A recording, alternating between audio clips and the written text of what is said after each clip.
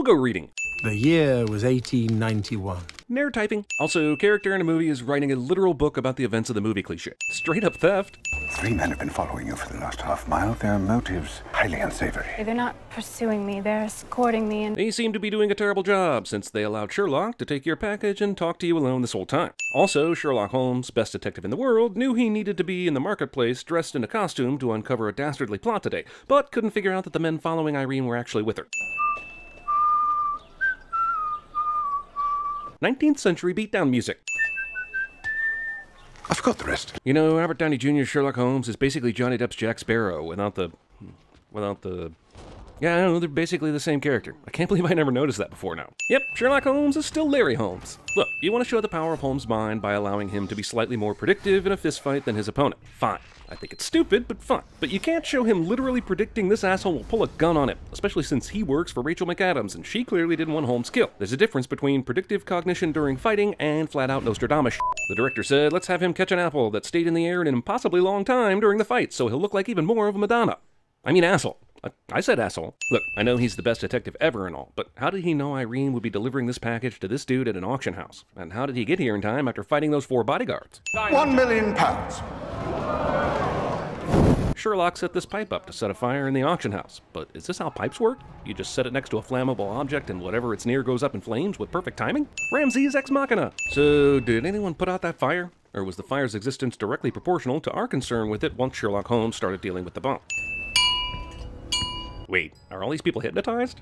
Are they all in the sunken place? Because they sure as hell knew to get out once that teacup was struck. Ah, it's that guy from Mad Men! And why does the movie spend so much of the first 9 minutes building up this mastermind criminal no one has ever seen, just to blow their reveal wad at the 9-minute 40-second mark? I like how he's so smart and omnipotent as to be in disguise pretending to be asleep on the street earlier when Adler walks by with a dangerous package, but then stupid enough not to think she might be in danger after he stopped the package bomb from going off and just going to the restaurant like a stupid puppy dog. They said 8 o'clock! He waited an hour and 10 minutes before getting concerned? Wait, he's not even concerned? Man, f this guy. I'm going to overlook the sudden greenhouse inside Holmes's home and go straight for this turkey, a species native to North America, which means somehow in the early 1890s, Sherlock Holmes, he of the social anxiety and reclusiveness, has either traveled to America to purchase or steal a turkey, or has been sent one as a gift by an American, possibly Edison. And both of these explanations fail to excuse this turkey. The turkey is being sinned. Deal with it. He's been on a diet of coffee, tobacco, and coca leaves. Throw in a little cocaine and you got the Mickey Rourke meal plan. While I applaud the film's attempt to show us Holmes' obsession with this case, there are definitely more red lines on this board than there are things a red line might connect another thing to.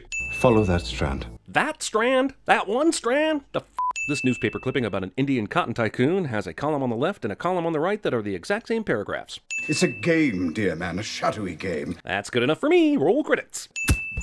So do you mind terribly if I try my adrenal extract? Experimenting on animals. I expect the clit to come down on you hard. Why are you looking at me with such concern?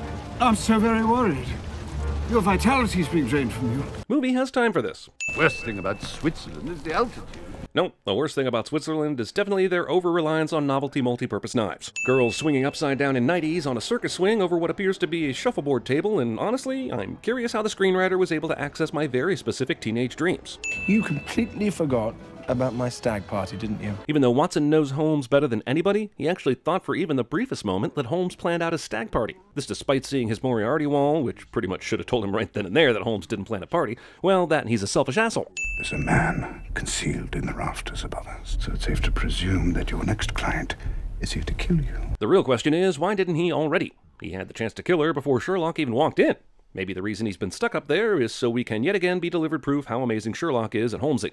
First, pillage the nest. Jesus, I am so over Sherlock's Holmes Mega 13 abilities. Sherlock, who once again predicted everything this assassin was going to do, somehow didn't predict this. What a dumbass. While this is an impressive set of acrobatics, I'm wondering how the f he knew where Holmes would be at this very moment. Unnecessary matrixing. Also, this guy does a backflip against the wall and his back is still turned away from Holmes after flipping. So what was the point of that? You don't get style points in a fight. He lives because he landed on that grain pillow. Looks like we've got ourselves our next cockfight! In 1891 London, if you found yourself fighting in the street at night, there was always the constant danger of a gang of gamblers kidnapping you and forcing you to box for their pleasure. Just a constant threat. An epidemic, really. Killed more people than the plague. Movie seems to be wringing laughs from how clueless Watson is to Holmes' current predicament. Like, he should be helping, but Holmes specifically didn't tell Watson why they were here. So him laughing shouldn't be funny. It should be what we expect him to be doing. Now, wait a minute. Is that the rule? If the gambling table is knocked over by a fight, the money already in the pot for the current hand is open to grabs to anyone nearby? This seems like the very definition of bad form. Sherlock has a kick so powerful that it knocks a nimble assassin through some doors and well into the water below. I'm going to make a bet that Sherlock has never successfully kicked a man in the air 30 feet away on the fly before tonight. But I agree, this scene needed to be over, and I'm glad it is. It's the 19th century, so cars aren't going nearly fast enough for this deer to appear suddenly and crash into the carriage like a horror film. But I'd remove 100 sins if it did. Jesus, Watson's stag party and his wedding were so close together that there was absolutely no way he was going to show up to his wedding sober. No lie, I saw this chalkboard and immediately thought, Rambaldi. Holmes has to be smart enough to guess that any evidence he spots in this office is potentially staged, right? Right? The strain proves too much for her. It's only a matter of time before a chessboard shows up. Damn it! With tragic consequences. This seems to be the actual first moment he has even thought about Adler since his lunch with her. My respect for you, Mr. Holmes, is the only reason you're still alive. That and the fact that the assassin you sent during that whole casino parkour f***ery failed. Another time, then. Chess, chess, chess! Well, I am definitely going to write a potential audio outtake here with the Harry Potter music, but I also want to point out how obvious it is this nighttime train scene was shot during the day and artificially night-timed. Jesus Christ, these assassins sure love their knives, don't they? Ever thought of using the element of surprise, or maybe use a gun sometime? Looks like Sherlock will have a lot of explaining to do once Hercule Poirot starts asking questions about who got murdered on this Orient Express. Throw Mary from the train. Sync knob somehow opens this very important compartment on the train. Got it. So Holmes replaced 2 shells with lipstick, and this somehow managed to save the day? I mean, with most of Holmes' schemes, you think, yeah, that's kind of far-fetched, but sure. With this, it requires so much luck, you might as well call him Sherlock Holmes. Movie goes full David Fincher here, and look, even David Fincher learned to tone this shit down after a few movies, whereas this is one of Guy Ritchie's later films in his career. I'm not sure why the bad guys even thought they'd need a machine gun when they were sent to kill Watson, but why didn't they just use that in the first place? They had a whole box of grenades, too! I mean, remember how they first tried to kill Watson? It was a dude with a knife. Since then, they've gone all out with shotguns, machine guns, and grenades. This isn't that difficult, you f***s. Paris, the most sensible honeymoon destination of all. Is this train really still going? Is the conductor asleep? Or is this on some sort of autopilot? You know how I know this music is Hans Zimmer? Because I'm pretty sure this music was in Pirates of the Caribbean before. Follow mine, heart. That's weird. That's exactly what I call my boner. Just so that, I guess, so that Holmes can I told you so Watson again, and no other reason, 2 very smart people will now get highwayman by discount Artful Dodger here and his crew. Wine. So, a wine cellar located near a printing press. Not necessarily, but you're right, so that's ridiculously amazing. I mean, it's not like they couldn't just have a bottle of wine somewhere other than a wine cellar, or the million other ways wine could just happen to be on a paper. I'm beginning to understand how a man of particular disposition under certain circumstances might grow to enjoy the company of a person of your gender. First off, is this the movie's weird way of telling us Mycroft is gay? Second off, is this the movie's weird way of telling us Mycroft doesn't comprehend life? Infiltrating a huge commercial kitchen is super easy, because everyone is overworked, underpaid, and could give a rat's ass. 1789. A seminal vintage. Bull. Sommeliers are amazing, because they can discern wines and vintages by smell and taste at glass level. Holmes is far enough away he might not even smell this dude's farts given the wind currents at the time. From this, Sherlock figures out that there must be a secret room behind this wall. This is the power of Sherlock's keen sense of observation, and apparently reading the screenplay. Plus, like, there's 2 ex machinas in one here. So that's what we'll call a duo ex machina. To the opera! This is a battle cry that would only rally Fraser, his brother Niles, probably Max from Rushmore, Patrick Bateman and Date, and Thomas Dickey Ripley Greenleaf. Sherlock now realizes that he's been set up. The chess piece proves it. But think of all the things that had to go right for this to go wrong. Sherlock would have had to figure out that Sims's letter was printed in a place with a printing press next to a wine cellar. Would have to go to an anarchist group's headquarters, talk to the leader, have the leader kill himself, then figure out there was a secret room where he worked on a prop for the Don Giovanni opera, all while ignoring the other clues that he is just now remembering. Pretty damn convenient how closely this opera mirrors this cutaway scene of gun war aftermath. He would have needed a wind gauge. Which he placed here. And I'll prove that by pointing to this random spot on the ledge that has no evidence at all. Seriously, out of all the things they figure out from this rooftop, that the assassin used a wind gauge and where he placed it provides 0 information that is useful. What better way to conceal a killing? No one looks for a bullet hole in a bomb blast. Or, stick with me now, you don't even shoot him at all, and you let the bomb do the killing. Am I missing something here? Last night's bombing was clearly meant to look like Germany's retaliation for Strasbourg. Why would the Russians hold a grudge against the Washington Nationals? But taking 10 minutes to get to the Jardin des Tuileries, where the largest concentration of the winged vermin may be found, reduces that to 1, the Gare du Nord. Holmes assumes that Moriarty would need to find the largest concentration of pigeons in order to indulge his little habit. It makes several stops along the way, one of which is Heilbronn, where Meinhardt's factory is. Couldn't you have figured this out without knowing Moriarty likes to feed the pigeons? You know he just killed Meinhardt, and you know Meinhardt has a weapons factory in Germany. Also, if Sherlock was so amazing with his disguises, why didn't he just follow Moriarty, instead of working all his brainpower on a problem that seems pretty easy? Unfortunately, due to the bombing, the crossing between France and Germany is to be closed. Apparently, despite this fact, it closes after Moriarty crosses the border, right? That's pretty convenient for him, inconvenient for our heroes. Oh well, the girl with the dragon tattoo has to be good for something. No one will be seated during the true grit portion of the movie. And then Sherlock Lord of the Rings'd himself to his next destination. Here we go, with Sherlock Holmes' telescopic eyesight. He went to an optometrist and they found out his vision is 20-30. Holmes is pretty stupid for a guy that's such a genius. Come at once if convenient. If inconvenient, come all the same. It's amazing how they put the exact words I used to say to my ex-girlfriend in college right into this movie, complete with the picture of the watchtower. I mean, what?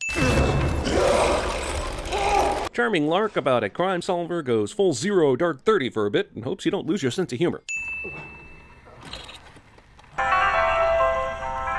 It was nice of Moriarty to bring along his record player and his Schubert album with him on this trip to Germany. Torture music is so much better when it's classical. Watson's head is in the light, right? And Sebastian just shot his cap when he held it up to the light, right? Why isn't he shooting now? To whom did you send the telegram? I thought Moriarty knew Holmes in such a way that he was nearly his equal. Wouldn't he know that he sent the telegram to Mycroft? There's almost nobody else Sherlock could have sent it to, and this is why he's keeping Sherlock alive. That's not fair. And thus the phrase, all's fair in love and war, was born. Everyone who should be dead from this won't be. Do you know what's missing from almost every filmed adaptation of Sherlock Holmes? Gunplay, machine guns, and shootouts. Only 30 minutes left, and the movie suddenly gets a terrible case of Zack Snyderitis. This Band of Brothers ripoff isn't cool, and it's not made any cooler by the regular speed, then slow, then fast, then regular editing style either. Marco! Oh no, not Marco! His sin was being too unimportant to this story. Movie wastes an inordinate amount of time trying to make us believe Sherlock Holmes is dead in his own movie with 30 minutes left. This old brother Pulp Fiction is unacceptable. Movie that has stolen half of its from other movies continues the tradition by stealing this impossible mountainside lodge from Batman Begins. Also, how would such a massive waterfall work at snow-capped mountain level altitudes? Answer, it wouldn't. If we can find him and stop him, we will perhaps not only save his life, but prevent the collapse of Western civilization. Iron Man is just going to bleed a bit into every role Robert Downey Jr. plays from this point forward, I guess. Those twins weren't twins. My suspicions were aroused in Heilbronn when one failed to go to the aid of the other. Wait a minute, there were twins in this movie? I don't recall this movie making a big deal about them, even when they introduced them here. I didn't even know they were supposed to be twins. There are so many white dudes with beards in this movie, all of them look alike. A 5-minute game?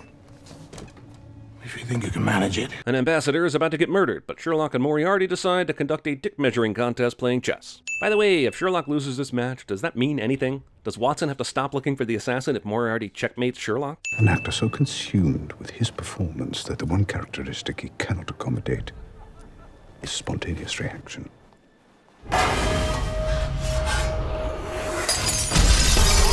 This doesn't prove shit. If this is what proves who the assassin is, then I'm an assassin, because I never react to dishes being dropped when I'm at a restaurant. Sure, I guess with a war looming, maybe everyone innocent reacts to spilled dishes. Doesn't prove anything. Why couldn't this guy kill the ambassador? It would have been easy enough to frame the people you wanted to frame without going through the trouble of putting a guy through identical twin surgery. This f***ing assassin guy lingers just long enough and just right, and Watson spotting him and assuming a whole bunch of shit. That guy could have left discreetly, or by a dozen other exits. Hell, he could have gone into the party instead of leaving. This is just some contrived shit to create a chase scene. I attended several of your lectures. Sherlock went to Moriarty's lectures, apparently with the idea in mind to draw attention to himself, and to a man obsessed with him. This disguise is so bad it's good, I guess. But the notebook would undoubtedly be encoded, so how then to break the code? That's easy. The key is Tesla. Never mind, it's safe. In London, where my colleagues are making good use of it. If the little notebook that Moriarty carried around contained the location of a fortune that the police discovered was a crime, then why couldn't this have been used to keep Moriarty out of the peace conference? Otherwise, it's money they can't trace and can't prove anything with and can't legally seize it.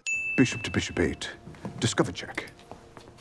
And incidentally, mate. I would have removed 100 sins if that wasn't checkmate, and Moriarty ended up winning the chess match, but Holmes still won the other, more important chess match. Moriarty has always been portrayed as Holmes' intellectual equal, so for this movie, of course, things come down to a fistfight. Yeah, so not a good idea to kill off one of Sherlock's most popular villains. I mean, yeah, they could always have brought him back to life if they wanted to continue the series, but then that would cheapen the sacrifice Sherlock makes here. Of course, he's not dead either, so it's already kind of cheap. He died at 37.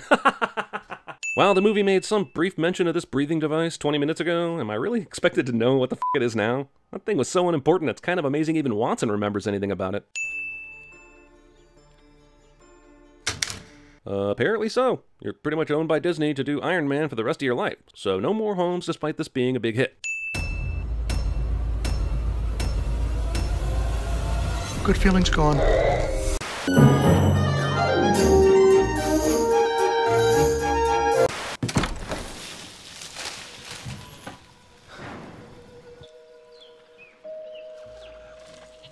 Your hedge needs trimming. Wasn't expecting a f***ing rainforest. You could fall in love with an orangutan in that. For you, I know I'd even try to turn the tide. Because you're mine, I walk the line. I see you've made good use of my old office. F***ing A. C'est ici, descendez. Un cadeau. What? A present. Oh, un cadeau. Oui, oui, allons-y. What? Let's go. Oh.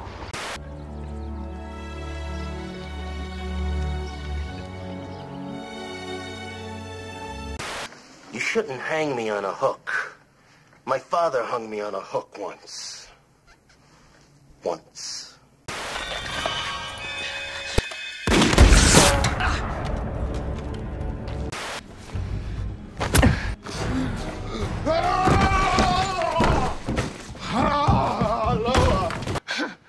That was f***ing trippy.